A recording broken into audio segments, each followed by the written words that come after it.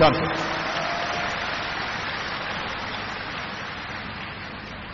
When I moved to Jakarta, it was 1967, and it was a time that had followed great suffering and conflict in parts of this country.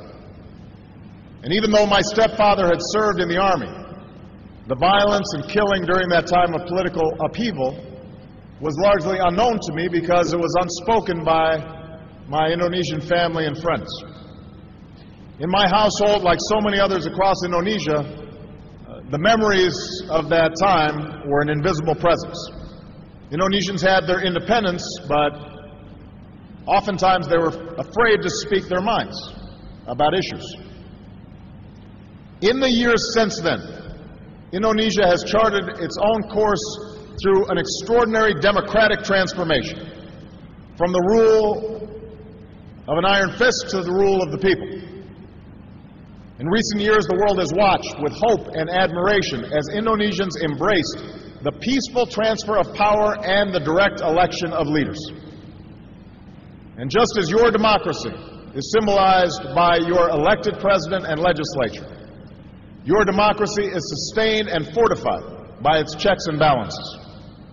A dynamic civil society, political parties and unions, a vibrant media, and engaged citizens who have ensured that in Indonesia there will be no turning back from democracy.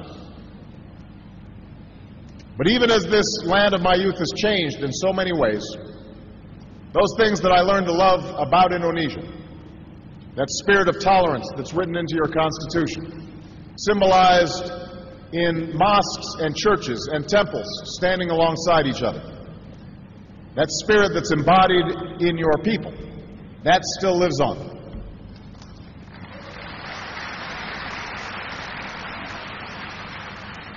Bhinneka Tunggal Ika, unity in diversity.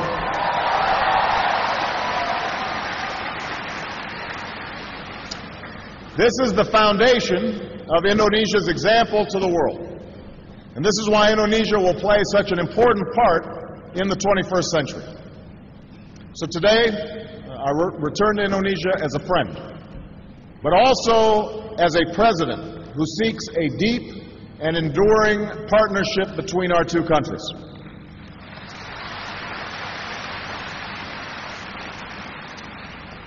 Because as vast and diverse countries, as neighbors on either side of the Pacific, and above all as democracies, the United States and Indonesia are bound together by shared interests and shared values.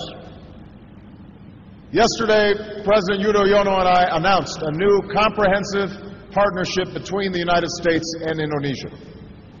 We are increasing ties between our governments in many different areas. And just as importantly, we are increasing ties among our people. This is a partnership of equals, grounded in mutual interests and mutual respect. So with the rest of my time today, I'd like to talk about why the story I just told, the story of Indonesia since the days when I lived here, is so important to the United States and to the world.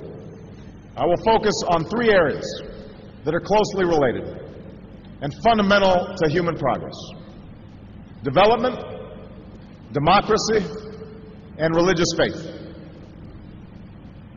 First, the friendship between the United States and Indonesia can advance our mutual interest in development. When I moved to Indonesia, it would have been hard to imagine a future in which the prosperity of families in